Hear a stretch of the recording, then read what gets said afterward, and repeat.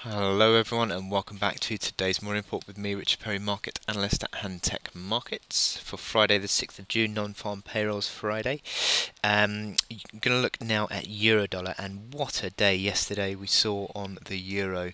You could argue why Mario Draghi even bothered, because the market has just started to now, certainly the reaction from the initial move lower, hit pretty much 135 big figure bang on, and then rallied strongly all the way through to pretty much 3670, which is the key overhead resistance of that big neckline of the top pattern. So technically speaking, that we're still under that big resistance, and that is quite a big move. But we had yesterday a massive bullish key one-day reversal, which actually, where you have an initial sell-off below the low of the previous day, and then a close above the high.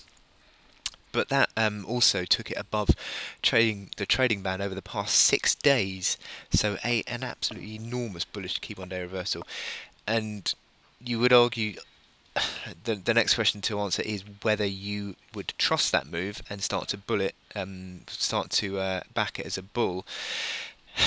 Well, I don't think so personally. I think it's just a knee-jerk reaction, this buying pressure that we've seen in the euro, and I'm not 100% sure that we're going to get that move. And I think maybe you'll find a bit more out of this move today after non-farm payrolls, because these are two massive volatile data days, from yesterday and obviously today.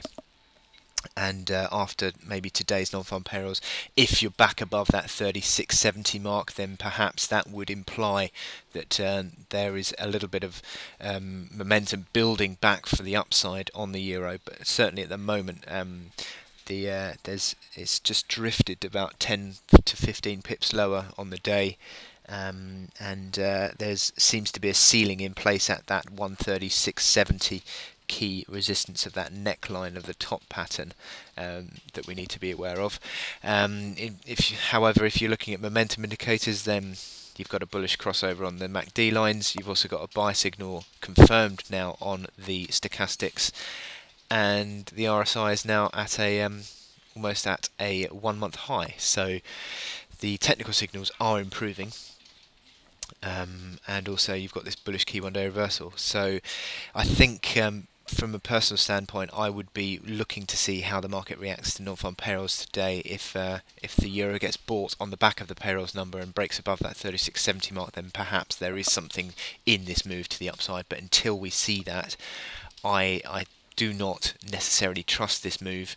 The fundamentals certainly suggest that the euro should be weakening from here. I mean, the argument being, going to just tangent off to the fundamentals very quickly. The argument being that perhaps the targeted LTRO of 400 billion euros may not have gone far enough, and that may be why the market potentially started to buy the euro once again. But I think ultimately the fact is that Draghi has said on record that he's going to be, that they haven't finished and there is more for them to do. They're also going to be looking at asset purchases as well. So I just think that perhaps this has just been a knee-jerk reaction, and I think ultimately the euro should be pulling lower on the back of what the ECB did yesterday. So it'll be interesting to see how today